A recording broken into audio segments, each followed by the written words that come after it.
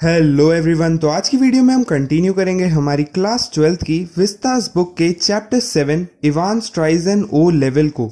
तो last video में हमने देखा था कि जो जैक्सन है वो मैक्लेरी की चेकिंग कर लेते हैं और वो उनकी पेपर नाइफ भी अपने साथ ले जाते हैं। इसके बाद अब 9:18 मतलब 9:18 हो रहे होते हैं। जैसा कि हमने पहले पढ़ा था कि जो एग्जाम है वो 9:15 तक स्टार्ट हो जाना चाहिए था, पर ये जो छोटा सा डिले है वो इसलिए हुआ क्योंकि गवर्नर को एकदम से टेंशन हुई कि हो सकता है कि मैक्लेरी कुछ अपने साथ ऐसा गलती से अंदर ले आए जिसके कारण कुछ प्रॉब्लम हो सकती है। तो उसकी चेकिंग में ये छोटा सा डिले हो गया। अब 9:18 हो रहे होते हैं सुबह के, और अभी बिल्कुल क्लियर होता है कि एग्जामिनेशन जो है वो थोड़ा सा लेट होने वाली है इस प्रोसेस के कारण। और अब आखिर में गवर्नर वापस से कुछ आवाजें सुनते हैं अपने रिसीवर से। मैक्लेरी कहते हैं you have got a watch, मतलब क्या तुम्हारे पास एक वॉच है? तभी इवेंस कहते हैं यस सर। फिर मैक्लेरी कहते हैं कि मैं तुम्हें बताऊंगा कि एग्जाम कब स्टार्ट करना है, और उसके बाद जब एग्जाम खत्म होने में 5 मिनट बचे होंगे तब मैं तुम्हें वापस से एक बार बता दूंगा।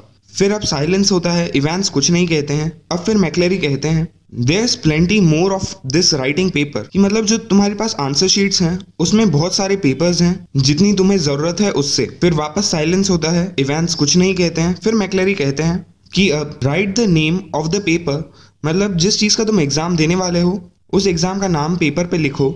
उसके बाद 021-1 पेपर के टॉप लेफ्ट कॉर्नर पे लिखो। फिर वापस साइलेंस होता है। फिर मैक्लेरी कहते हैं कि अब पेपर के टॉप राइट हैंड कॉर्नर पे लिखो अपना इंडेक्स नंबर जो है 313, और उसके नीचे एक बॉक्स बना हुआ होगा, वहां पे अपना सेंटर नंबर लिखो 271। ठीक है। फिर वापस साइलेंस होता है। अब 9:20 हो रहे होते हैं।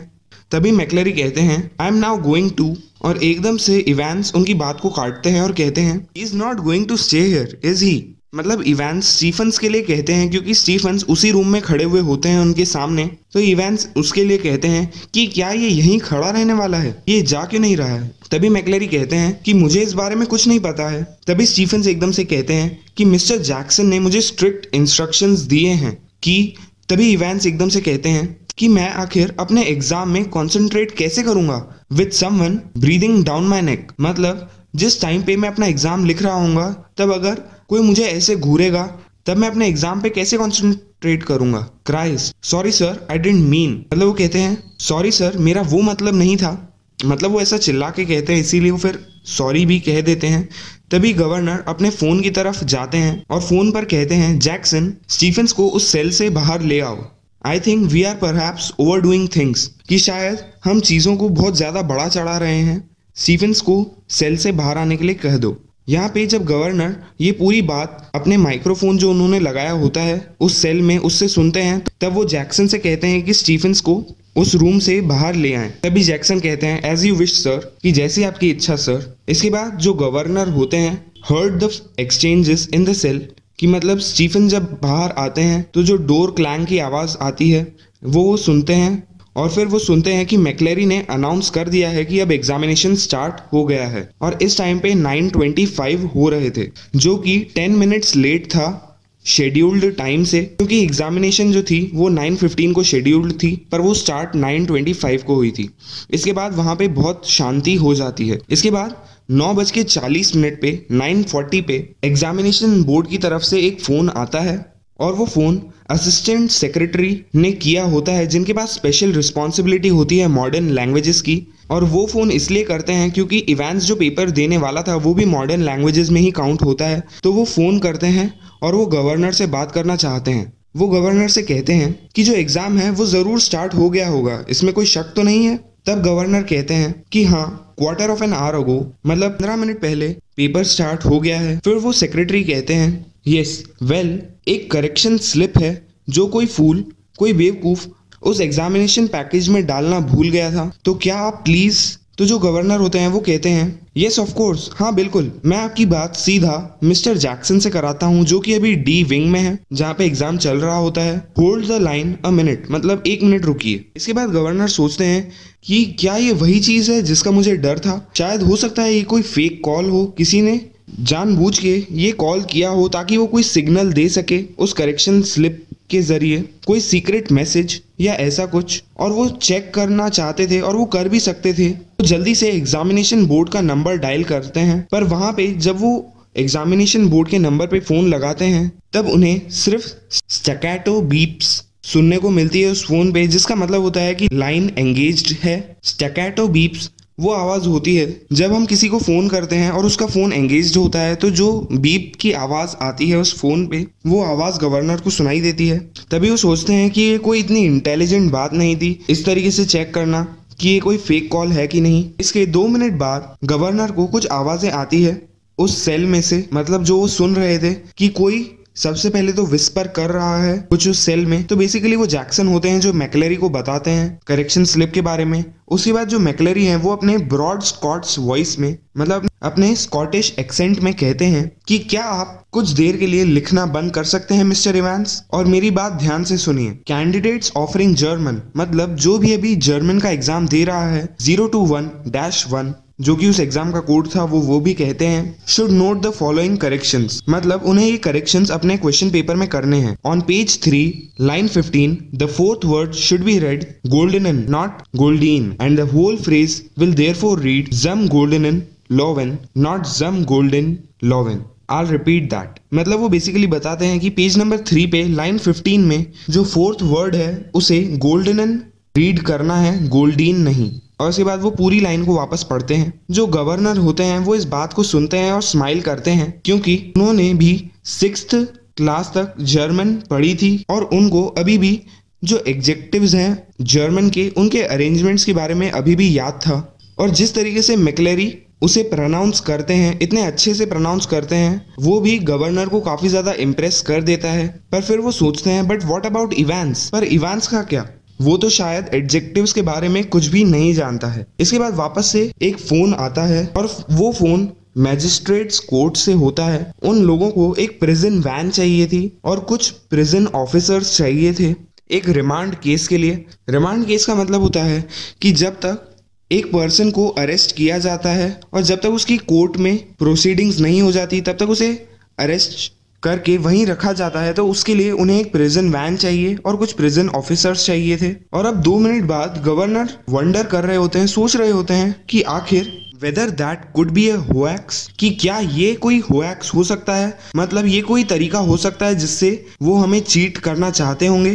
पर फिर वो खुद से ही कहते हैं कि मुझे इतना सिली नहीं होना चाहिए, इतनी अजीब अजीब बातें नहीं सोचनी चाहिए। पर फिर भी जो गवर्नर की इमेजिनेशन होती है was beginning to run riot, मतलब वो अपने मन ही मन सोच रहे होते हैं अलग अलग पॉसिबिलिटीज की, हो सकता है कि शायद इवांस भागने की कोशिश करे, और वो इस बारे में सोच रहे होते हैं। फॉर द फर्स्ट क्वार्टर, मतलब शुरू के 15 मिनट तक तो जो स्टीफेंस होते हैं वो ड्यूटीफुली पियर्ड, मतलब अपनी ड्यूटी को अच्छी तरीके से फुलफिल करते हुए हर 1 मिनट के इंटरवल पे उस पीप होल से पियर करते थे, देखते थे कि अंदर सब कुछ ठीक है या नहीं। और उसके बाद वो हर 2 मिनट बाद उस पीप होल से देखते हैं। और अब 10:45 हो चुके होते हैं, सब कुछ अभी तक बिल्कुल ठीक चल रहा होता है। वो फिर से उस पीप होल में से देखते हैं और उस पीप होल से देखने में उन्हें 4 से 5 सेकंड से ज्यादा नहीं लगते थे।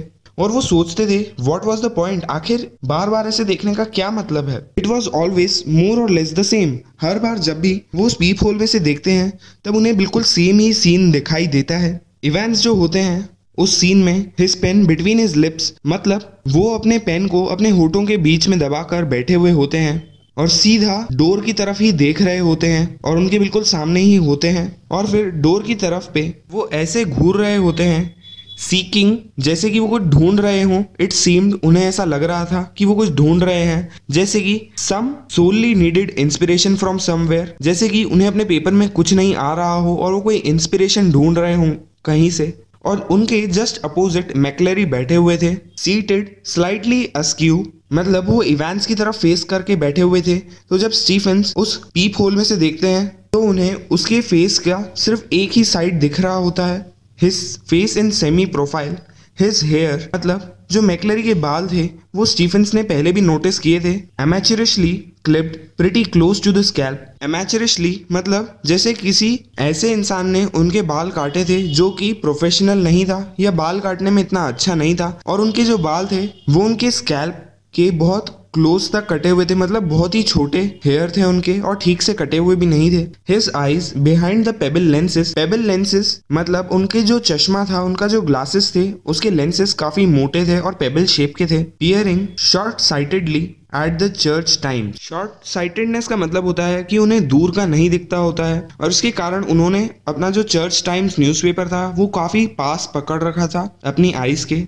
His right index finger hooked beneath the narrow clerical collar. तो उनकी जो राइट इंडेक्स फिंगर थी उन्होंने हुक कर रखी थी अपनी क्लैरिकल कॉलर में. उनकी जो नैरो क्लैरिकल कॉलर थी, मतलब जैसे कि चर्च के मिनिस्टर्स क्लैरिकल कॉलर्स पहनते थे, उस पे थी. और जो उनकी लेफ्ट हैंड की फिंगर्स थी, उसके जो नेल्स थे, उसके जो नाखून थे, मेटिकुलसली मैनिक्योर्ड मतलब वो काफी अच्छे से मैनिक्योर्ड किए हुए थे, काफी क्लीन थे और काफी अच्छे से मेंटेन्ड थे. Slowly stroking the short black beard मतलब उनकी शॉर्ट ब्लैक बियर्ड थी, और उन्होंने अपने लेफ्ट हैंड की जो फिंगर्स थी वो अपनी बियर्ड पर रख रखी थी जैसे कि वो कुछ सोच रहे हैं. इसके बाद 10:50 पे 10:50 पर the receiver crackle to life मतलब एकदम से रिसीवर में, जिसमें अभी तक कोई आवाज नहीं आ रही थी, उसमें एकदम से कुछ आवाज आती है और गवर्नर सोचते हैं, एकदम से उन्हें रियलाइज होता है कि कुछ देर के लिए तो वो इवेंट्स को बिल्कुल भूल ही गए थे, और वो उस रिसीवर में सुनते हैं प्लीज सर अ विस्पर मतलब वो धीरे से बोलते हैं प्लीज सर. इसके बाद थोड़ा और जोर से वो कहते हैं please sir would you mind if I put a blanket round me shoulders sir, it's a bit पाकी इन हियर इजंट इट. मतलब इवेंट्स यहाँ पर कहते हैं कि आपको कोई प्रॉब्लम तो नहीं है अगर मैं एक ब्लैंकेट अपने शोल्डर्स पर डाल लूं, क्योंकि यहाँ पे पार्की का मतलब है कोल्ड, यहाँ पे काफी ठंड हो गई है. फिर वापस से इवेंट्स कहते हैं कि मेरे बंक पे मतलब मेरे बेड पर ही एक रखा हुआ है सर. तभी मैक्लेरी कहते हैं बी क्वाइट अबाउट इट मतलब बिल्कुल शांति से बैठे रहो. और उसके बाद साइलेंस होता है, और फिर 1 मिनट बाद ही 10:51 पे स्टीफेंस थोड़ा सा सरप्राइज हो जाते हैं जब वो वापस उस पीप होल से देखते हैं. वो देखते हैं कि एक ग्रे रेगुलेशन ब्लैंकेट मतलब एक ग्रे कलर का ब्लैंकेट इवेंट्स के शोल्डर पर डला हुआ था. एंड ही फ्राउंड स्लाइटली मतलब अपनी आईब्रोज को पास में लाकर जैसा हम एक्सप्रेशन बनाते हैं उसे फ्राउन कहते हैं. वो इस तरीके से और ध्यान से एग्जामिनी मतलब इवेंट्स को और ध्यान से देखते हैं, पर जो इवेंट्स होता है वो अभी भी the pen still between his teeth मतलब अपने पेन को अपने मुंह में रखकर ही बैठे हुए होते हैं. वो steering just as वेकेंटली as before वो अभी भी डोर को ही घूर रहे होते हैं, उतना ही ब्लैंक तरीके से वो बैठे हुए होते हैं, पर इस बार एक ब्लैंकेट के नीचे. तभी ऑथर अब हमें बताते हैं यहाँ पर should Stephen's report the slight irregularity मतलब ऑथर पूछते हैं कि स्टीफेंस को क्या ये छोटा सा जो चेंज था ब्लैंकेट वाला इसे रिपोर्ट करना चाहिए था. Anything at all fishy hadn't Jackson said मतलब जैक्सन ने इंस्ट्रक्ट भी किया था कि अगर कुछ भी फिशी हो, कुछ भी सस्पिशियस हो, किसी भी चीज पर अगर शक जाए तो छोटी से छोटी बात भी जैक्सन को आकर बतानी है स्टीफेंस को. ये जैक्सन ने पहले भी कहा था. इसके बाद वो वापस से पीप होल में देखते हैं, और इस बार जो इवेंट्स हैं उन्होंने वो डर्टी ब्लैंकेट मतलब वो जो ब्लैंकेट था उसे और ज्यादा क्लोजली टू हिमसेल्फ मतलब और ज्यादा अपने पास पहन लिया है काफी टाइट तरीके से.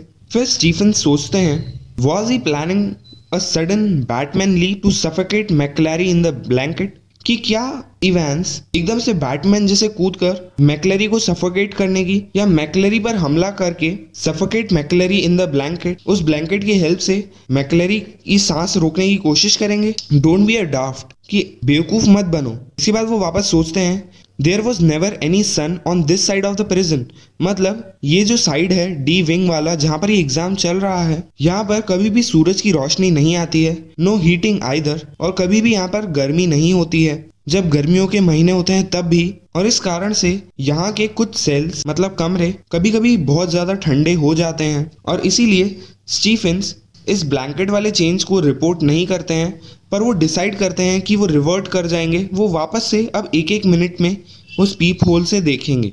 अब 11:20 हो गए होते हैं. द रिसीवर वंस मोर क्रैकल्ड मतलब गवर्नर को वापस से उस रिसीवर में से आवाज आती है across the silence of the governors office मतलब गवर्नर्स के ऑफिस में अभी बिल्कुल शांति होती है और रिसीवर में से आवाज आती है जब मैक्लेरी इवेंट्स को बताते हैं कि अब सिर्फ 5 मिनट बचे हैं और अब जो एग्जामिनेशन है वो लगभग खत्म होने ही वाला था. पर अभी भी गवर्नर के दिमाग में कुछ चीजें ग्नॉड मतलब उनके दिमाग में कुछ ऐसी चीजें चल रही थी जो उन्हें परेशान कर रही थी। वो जल्दी से अपने फोन की तरफ जाते हैं वापस से, और 11:22 हो रहे होते हैं अभी। मतलब गवर्नर फोन करके जैक्सन को कहते हैं, और अब 11:22 पे जैक्सन जो है shouted along the corridor to Stephen's. मतलब जैक्सन जहां पर भी फोन होता है वहां से स्टीफेंस को चिल्लाकर बुलाते हैं, और जो गवर्नर होते हैं वो उनसे बात करना चाहते थे, और जैक्सन चिल्लाते हैं हरी मैन, मतलब जल्दी करो स्टीफेंस। स्टीफेंस इसके बाद वो फोन उठाते हैं और सुनते हैं वो रैपिडली स्पोकन ऑर्डर्स, मतलब जो गवर्नर जल्दी जल्दी ऑर्डर्स दे रहे थे वो स्टीफेंस सुनते हैं। और वो ऑर्डर्स ये थे कि जो स्टीफेंस है वो खुद अकम्पनी करेंगे मैक्लेरी को, मतलब खुद मैक्लेरी को प्रिजन के मेन गेट्स तक छोड़कर आएंगे। अंडरस्टूड? क्या तुम ये बात समझ गए हो? और साथ ही में स्टीफेंस को खुद ये श्योर करना था, खुद इस बात का ध्यान रखना था कि जो उस सेल का डोर है, जब एक बार मैक्लेरी उसमें से निकल जाए तब वो अच्छे से लॉक होना चाहिए, ताकि इवांस अंदर से भाग न सके, वो अंदर ही रहे। अंडरस्टूड? तभी स्टीफेंस कहते हैं कि हाँ अंडरस्टूड, मैं इस बात को बुरी तरीके से समझ चुका हूँ। इसके बाद 11:25 पे जो गवर्नर होते हैं वो फाइनल एक्सचेंजेस सुनते हैं, मतलब आखिरी की जो फॉर्मेलिटीज होती हैं वो उसे सुनते हैं। मैक्लेरी कहते हैं स्टॉप राइटिंग प्लीज, मतलब लिखना बंद कर दीजिए प्लीज। उसके बाद मैक्लेरी कहते हैं put your sheets in order and C they are correctly numbered, मतलब अपनी जो शीट्स हैं आंसर की उन्हें सही ऑर्डर में रख लो और एक बार चेक कर लो कि उन पे सभी सही ऑर्डर में नंबर डले हुए हैं। इसके बाद आवाज आती है scrapping of chairs and tables, मतलब बेंचेस और चेयर्स के आगे पीछे होने की आवाजें आती है। जो इवांस होते हैं वो कहते हैं thank you very much sir. मैक्लेरी कहते हैं ऑल राइट वाज इट, कि तुम्हारा एग्जाम अच्छा था? तभी इवांस कहते हैं नॉट टू बैड, इतना भी बुरा नहीं था।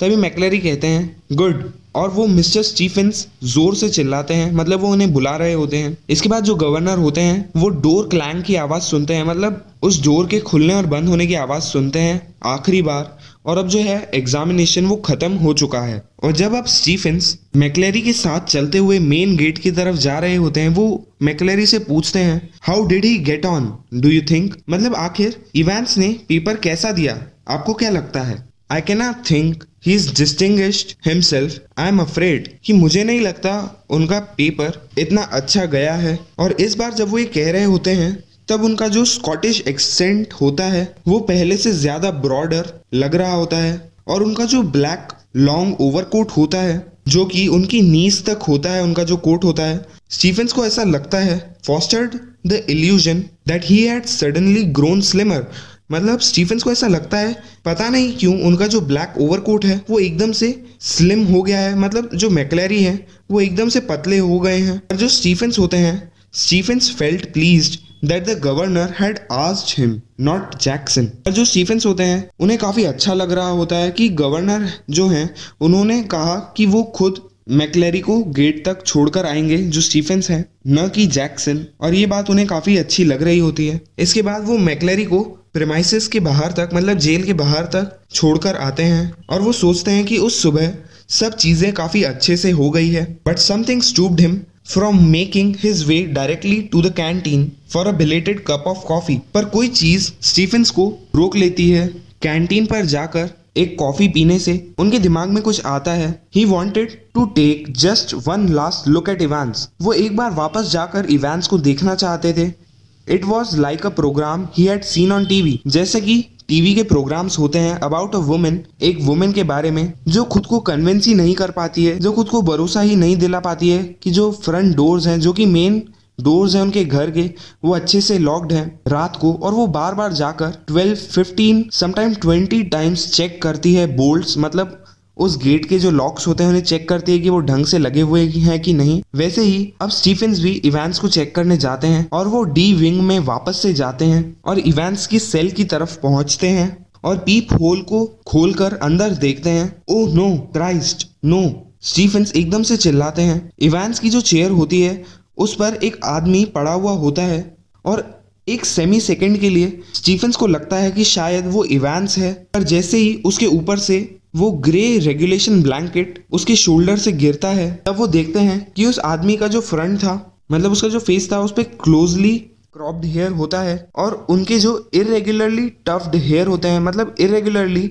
जो इतने ठीक से कटे हुए बिल्कुल छोटे से हेयर्स होते हैं उनके, with fears red blood which had dripped, मतलब उसमें बहुत फियर्स, बहुत भयानक रेड ब्लड ड्रिप कर रहा होता है, बह रहा होता है, जो कि उनके फेस से होते हुए उनकी स्मॉल ब्लैक बियर्ड तक पहुंच गया होता है और उसके बाद उनकी बियर्ड से वो उनकी वाइट क्लैरिकल कॉलर तक पहुंच गया होता है। Now spreading horribly over the white clerical collar, वो बहुत भयानक तरीके से उनकी वाइट क्लैरिकल कॉलर तक पहुंच चुका होता है और उनकी वाइट कॉलर बिल्कुल रेड हो चुकी होती है। और उसके बाद and down into the black clerical front, मतलब इसके बाद जो उनके जो क्लैरिकल फ्रंट, मतलब जो क्लैरिकल कोट का जो फ्रंट था जो कि ब्लैक कलर का था, उस तक भी वो ब्लड पहुंच चुका था। स्टीफेंस जोर से चिल्लाते हैं जैक्सन के लिए, क्योंकि वो जब ऐसा देखते हैं तब उन्हें लगता है या उन्हें समझ आता है कि ये इवांस नहीं, ये तो मैक्लेरी है। क्योंकि जैसा कि उन्होंने पहले ऑब्जर्व किया था कि उनके शॉर्ट इमेच्योरली कटे हुए हेयर्स हैं और उनकी शॉर्ट ब्लैक बियर्ड है, उनकी एक वाइट क्लैरिकल कॉलर है और एक ब्लैक क्लैरिकल कोट था। वो सब चीजें जब वो देखते हैं तो उन्हें लगता है कि ये मैक्लेरी है। वो जोर से जैक्सन के लिए चिल्लाते हैं and the words appear to penetrate the curtain of blood that weld मैक्लेरीज year. और यहाँ पर स्टीफेंस इतनी जोर से चिल्लाते हैं कि ऐसा लगता है कि जो उनकी आवाज थी, जो उनके वर्ड्स थे, appear to penetrate the curtain of blood that weld मैक्लेरीज year, मतलब जो मैक्लेरी के ईयर पे जैसे एक ब्लड की लेयर आ गई थी, क्योंकि उनके फेस पर पूरा ब्लड लगा हुआ था। तो ऐसा लगता है कि उन्होंने इतनी जोर से चिल्लाया कि उनकी आवाज मैक्लेरी के कानों तक भी गई और उससे वो ब्लड की लेयर हट गई। मतलब वो इतनी जोर से चिल्लाते हैं, ऐसा यहाँ पर ऑथर कहते हैं। और इसके बाद for the ministers hand felt feebly for a हैंकरचिफ from his pocket, मतलब वो जो मिनिस्टर थे, मतलब मैक्लेरी थे, वो अपना हाथ काफी वीक तरीके से, काफी कमजोरी में अपने पॉकेट तक लेकर जाते हैं, जिससे वो अपना हैंकरचिफ निकालते हैं और अपने ब्लीडिंग हेड पे, मतलब उनके सर से खून बह रहा होता है, वो अपने सर पर अपना हैंकरचिफ लगते हैं। द ब्लड सीपिंग स्लोली, और उनका जो ब्लड होता है वो धीरे धीरे उनके हैंकरचिफ में जाने लग जाता है, जो कि व्हाइट लिनन क्लॉथ होता है। ही गेव अ लॉन्ग लो मोन एंड ट्राई टू स्पीक, मतलब वहां पर जो मैक्लेरी होते हैं गेव अ लॉन्ग लो मोन, वो दर्द में कुछ कहना चाहते थे, but his voice trailed away, पर उनकी आवाज वहां तक नहीं पहुंच पाती है। और जब तक जैक्सन वहां पहुंचते हैं, वो स्टीफेंस को भेजते हैं ताकि वो पुलिस और एम्बुलेंस को फोन कर सकें। The हैंकरचिफ was a sticky स्क्विल्ची was of cloth, मतलब उन्होंने जो हैंकरचिफ अपने फेस पर रखा था मैक्लेरी ने, वो अब काफी स्टिकी, काफी स्क्विल्ची वॉज बन चुका था एक क्लॉथ का, मतलब उसमें ब्लड इतना ज्यादा घुस चुका था, वो पूरी तरीके से भर चुका था ब्लड से। मैक्लेरी स्लोली रेज्ड हिमसेल्फ, मैक्लेरी धीरे से उठने की कोशिश करते हैं। हिज फेस टाइटेड विद पेन, मतलब वो अपना फेस ट्विस्ट करते हैं, टर्न करते हैं जैक्सन की तरफ, और उनका फेस काफी टाइट होता है, मतलब उनके फेस पे काफी दर्द के एक्सप्रेशन होते हैं। और वो कहते हैं कि मेरे बारे में चिंता मत करो, एम्बुलेंस की चिंता मत करो मैन, मैं ठीक हूँ, I am right, get the police, जल्दी से पुलिस को फोन करो। आई नो वेयर ही, मैं जानता हूँ कि वो कहाँ गया है। ही क्लोज हिज आईज, मतलब वो अपनी आंखों को बंद करते हैं और उनकी पलकों के ऊपर से एक और ड्रिप ऑफ ब्लड, मतलब खून की कुछ बूंदें नीचे गिरती है, like a huge red rain drop on the wooden floor, मतलब ऐसा लगता है कि बिल्कुल रेड कलर की बारिश की बूंद एकदम से वुडन फ्लोर पर गिरी हो। वो अपना हाथ टेबल पर रखते हैं और जल्दी से उस जर्मन क्वेश्चन पेपर में कुछ ढूंढने की कोशिश करते हैं एंड ग्रास्प इट टाइटली, मतलब वो काफी टाइटली उस क्वेश्चन पेपर को पकड़ते हैं, जिससे, और उनके हाथ जो होते हैं वो भी ब्लड स्टेन्ड होते हैं, खून से लथपथ होते हैं, और वो उस क्वेश्चन पेपर भी थोड़ा ब्लड स्टेन कर देते हैं। और वो चिल्लाते हैं गेट द गवर्नर, जल्दी से गवर्नर को बुलाओ, मैं जानता हूँ इवांस कहाँ है। और उस टाइम पे इमीडिएटली सारे सायरन्स बजने लग जाते हैं। प्रिजन ऑफिसर्स बार्किंग ऑर्डर्स, जो दूसरे प्रिजन ऑफिसर्स होते हैं वो ऑर्डर्स चिल्ला रहे होते हैं, ऑर्डर्स दे रहे होते हैं एक दूसरे को। Puzzled prisoners push their way along the corridors, वहां पे जो प्रिजनर्स होते हैं वो भी काफी पजल्ड होते हैं, काफी कंफ्यूज्ड होते हैं। उन सभी को कॉरिडोर से हटाया जाता है, अपने अपने सेल में डाल दिया जाता है। Doors were banged and bolted, doors की आवाजें आ रही होती है बंद होने की और उन पे लॉक्स लगाने की। हर जगह फोन्स के बजने की आवाजें आ रही होती है। और उसके 1 मिनट के अंदर ही जो मैक्लेरी होते हैं, जिसे जैक्सन और स्टीफन सपोर्ट कर रहे होते हैं दोनों तरफ से, और जो मैक्लेरी का फेस होता है वो पूरी तरीके से स्क्वीक्ड, मतलब भरा हुआ होता है ड्राइंग ब्लड से, मतलब उनके फेस पर अब खून भी सूखना स्टार्ट हो गया होता है। Was greeted in the prison yard, मतलब स्टीफन और जैक्सन मैक्लेरी को प्रिजन यार्ड तक लाते हैं, जहां पर वो गवर्नर से मिलते हैं। और जो गवर्नर होते हैं वो भी परप्लेक्स्ड एंड ग्रिम, मतलब काफी कंफ्यूज्ड और काफी सैड होते हैं और कहते हैं कि हमें जल्दी से तुम्हें हॉस्पिटल ले जाना चाहिए, आई जस्ट डोंट। और एकदम से मैक्लेरी कहते हैं उनकी बात को काटते हुए, you have called the police, क्या तुमने पुलिस को फोन कर दिया है? तभी गवर्नर कहते हैं यस यस, हाँ हमने कर दिया है, वो रास्ते में ही है, बट। और एकदम से फिर मैक्लेरी कहते हैं आई एम राइट, मैं ठीक हूँ, देखो, लुक हियर। वो कहते हैं इस चीज को देखो, और वो जल्दी से ऑकवर्डली उस जर्मन क्वेश्चन पेपर को खोलते हैं और गवर्नर के फेस के पास में थ्रस्ट करते हैं, मतलब उनके फेस के सामने ले आते हैं और कहते हैं it's here, do you see what it means, कि यहाँ पर देखो, क्या तुम्हें समझ आ रहा है कि इसका क्या मतलब है? और गवर्नर एकदम से उस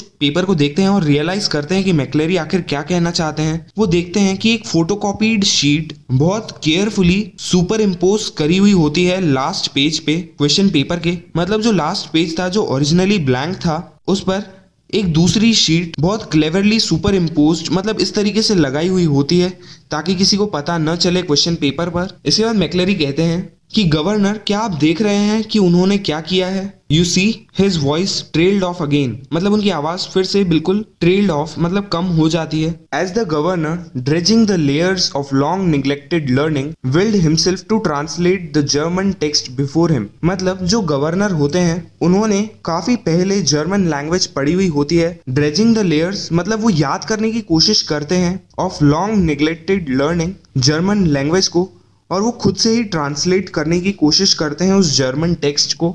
और यहाँ पे इसके बाद वो उस क्वेश्चन पेपर को रीड करते हैं और ट्रांसलेट करते हैं, और ट्रांसलेशन ये होता है you must follow the plan already something, मतलब जो तुम्हारा प्लान है तुम्हें वही फॉलो करना है। और उसके बाद वो कुछ आगे और ट्रांसलेट करते हैं something, the vital point in time is 3 minutes before the end of the examination, मतलब जो सबसे जरूरी पॉइंट है, जो सबसे वाइटल पॉइंट है एग्जामिनेशन का, वो आखिरी के 3 मिनट है। बट समथिंग मतलब वो आगे कुछ और चीजें रीड करते हैं जो कि वो ट्रांसलेट नहीं कर पा रहे होते हैं। फिर वो पढ़ते हैं don't hit him to hard, remember he is a minister, मतलब वो एक मिनिस्टर हैं एक चर्च में और इसलिए उन्हें इतना ज्यादा जोर से भी मत मार देना। And don't overdo the Scottish extent when, मतलब और जब तुम आखिरी में गेट से निकल कर जा रहे होगे तब अपना स्कॉटिश एक्सेंट भी ओवरडू मत करना, मतलब ऐसा नहीं लगना चाहिए तुम बहुत ज्यादा ही स्कॉटिश एक्सेंट में बात कर रहे हो। ये सब चीजें वो ट्रांसलेट करते हैं उस पेपर पे से, जो उन्हें लगता है कि एक्चुअली जैसे किसी ने इवांस को इंस्ट्रक्शंस दिए हों कि तुम्हें क्या करना है। इसके बाद a fast approaching siren weld to it's crescendo, मतलब इसके बाद उस जेल की तरफ एक फास्ट अप्रोचिंग बहुत जल्दी से आ रहा होता है एक सायरन की आवाज। उसके बाद the great doors of the prison yard, मतलब उस प्रिजन यार्ड के जो बड़े बड़े डोर्स होते हैं वो पुश्ड बैक, मतलब खोले जाते हैं, और एक वाइट पुलिस कार अंदर आती है और जर्कली हॉल्ट करती है बिसाइड्स देम, एकदम से उनके पास में आके रुकती है। और अब जो डिटेक्टिव सुपरिटेंडेंट कार्टर होते हैं वो पैसेंजर सीट से उतरते हैं और गवर्नर को सैल्यूट करते हैं और पूछते हैं कि आखिर ये क्या हो रहा है सर। और वो मैक्लेरी की तरफ देखते हैं और कहते हैं क्राइस्ट, आखिर इसे क्या हुआ, इसे किसने मारा? और इसके बाद जो मैक्लेरी होते हैं, but मैक्लेरी cut across whatever explanation the governor might have given, मतलब जो एक्सप्लेनेशन गवर्नर को देना चाहिए था वो एकदम से मैक्लेरी देने लग जाते हैं। एल्सफील्ड वे officer, I know where Evans, कि मैं जानता हूँ कि इवांस कहाँ है। एल्सफील्ड वे ऑफिसर, वो इस टाइम पे काफी हेवीली ब्रीथ कर रहा होता है, काफी तेजी से ब्रीथ कर रहा होता है, और वो झुकता है और कार का सपोर्ट लेने की कोशिश करता है, और उनके जब हाथ होते हैं वो भी पूरी तरह से खून से लदे हुए होते हैं। वो जैसे ही कार को टच करते हैं तो उनके हाथ से एक टार्निश्ड क्रिम्सन इम्प्रिंट आ जाता है उस कार पे, मतलब उनके हाथ के निशान जो कि काफी डार्क क्रिम्सन कलर के, क्रिम्सन मतलब रेड कलर के निशान उनकी कार पे भी लग जाते हैं। इन बिविल्डरमेंट कार्टर, मतलब बहुत ही कंफ्यूज्ड स्टेट में कार्टर गवर्नर की तरफ देखते हैं और कहते हैं क्या? तभी जो गवर्नर होते हैं वो कहते हैं टेक हिम विथ यू, मतलब मैक्लेरी को अपने साथ ले जाओ। If you think he will be all right, मतलब अगर वो ठीक हो और तुम्हारे साथ चल सकता हो तो तुम उसे अपने साथ ले जाओ, क्योंकि अभी सिर्फ वो ही जानता है कि आखिर क्या हो रहा है यहाँ पर। और वो ही जानता है कि इवान शायद कहाँ गया होगा। तभी जो कार्टर होते हैं वो अपनी कार का बैक डोर खोलते हैं और मैक्लरी को हेल्प करते हैं उसके अंदर बैठने के लिए, और कुछ ही सेकंड्स में वो कार वहां से बहुत तेजी से ही निकल जाती है। तो इसी के साथ खत्म होती है हमारी आज की वीडियो, और इसके आगे के चैप्टर को हम नेक्स्ट वीडियो में कंटिन्यू करेंगे। तो अगर आपको ये वीडियो पसंद आई हो तो प्लीज इस वीडियो को लाइक करें, और अगर आप ऐसी वीडियोस को देखते रहना चाहते हैं तो इस चैनल को सब्सक्राइब करें। अब मैं आपसे मिलता हूँ अगली वीडियो में। Thank you.